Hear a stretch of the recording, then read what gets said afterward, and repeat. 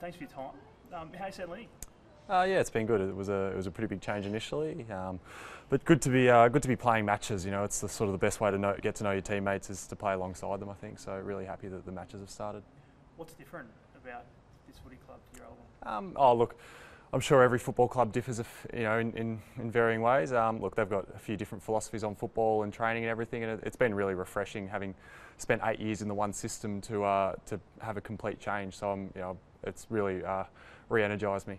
Yeah, what's that like? Walking through the doors of a new footy club. Yeah, it can be quite intimidating. I think I've walked into a place where there's a lot of premiership players, a lot of guys who've had a lot of success. Even from a young age. So it was quite difficult to get used to at the start, I suppose. But I was really excited and positive it was the right thing for me to do. Why did you think it was time to make that change? Look, I think it was a pretty mutual decision between myself and the club. The club sort of, I think, felt it probably needed to go in a bit of a different direction with the way they structured the team with Richmond and that, and I felt I needed probably a fresh set of eyes teaching me and judging my performance and that sort of thing, and a bit of different personnel around me just to as I said, to re-energise me. Were you frustrated in the end? Look, probably the club was pretty frustrated last year, Richmond, just given probably didn't receive the success it thought it was going to have. So I think if you went around and asked everyone, there was a fair bit of frustration. Yeah. Yeah. So it wasn't necessarily just you personally. It was no, I don't think so. I think they've made some changes that they saw fit, and I'm sure they're back on the right track now. So if they were a frustrating environment, what's it like coming in here, a club that has had so much success in recent history?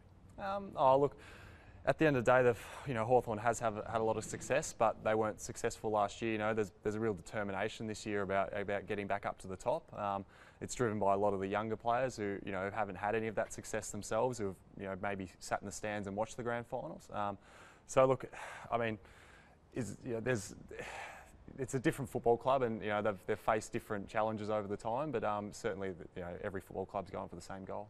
Getting out on the park and actually having a kick, which you get to do in the pre-season, are you actually kind of happy and feeling really positive that you've had a positive start?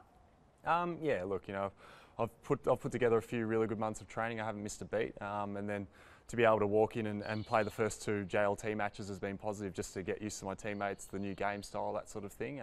It's the best way to get closer relationships football-wise and off the field as well. And do you feel as well you almost have to earn respect, particularly when you're playing alongside players that have got so many premierships to their names? Yeah, particularly. I mean, look, at the end of the day, you walk into any new environment and they're only going to judge you off what they see from that time forward. And I've made sure that I've really put in a good pre-season. I've done everything I can in my power so far to set myself up for good performances to fit into the team. And look, we've played 2 matches. It's a long season, and we've got another one in 2 weeks' time that hopefully I'm able to build on another performance. I know Clarko's been away, and we're not into the season proper yet. But how does he kind of differ to Dimmer? Well, at the end of the day, I think Dimmer did pretty much all his coaching under Clarko. Yeah. So, look, there's probably some similarities. Dimmer's certainly got his own style. Every coach has their own style.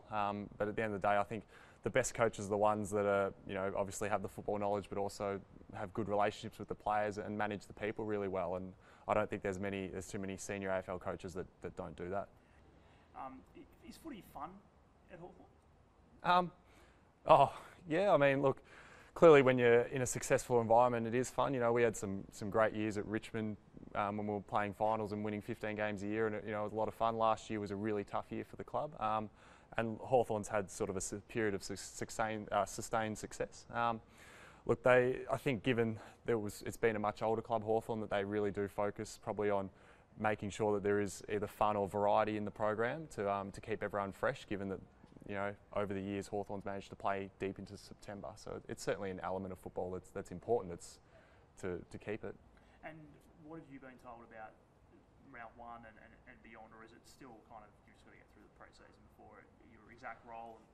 Yeah, I mean, look, we haven't even mentioned really internally round 1. We've had 3 games here to get what we can right as a team. There's still a fair few spots that are really up for grabs, particularly from guys who've been fringe players in the past that have had really solid pre-seasons. So look, you can't take anything for granted, really, anyone. So I mean, me and all my teammates are all looking forward to JLT3 and another opportunity to put forward a case personally, individually, but also as a team and play the footy that we want to sustain throughout the year. And finally, boxing. I know that you like having a bit of a spar at Tigerland. Have you found some new opponents in the rooms over there? Yeah, we do a bit of boxing here, sort of once or twice a week, which is really good fun. Not a whole lot of sparring, but a lot of fitness work. So it's just something different to to work hard and it's not running around the boundary line. We just wanted to know if you'd had a match up with Cyril. We thought that might have been an interesting. Jesus, I'm probably out of his weight division a bit, but I think he'd be pretty quick. But although I do weigh probably about 30 kilos heavier. Cool.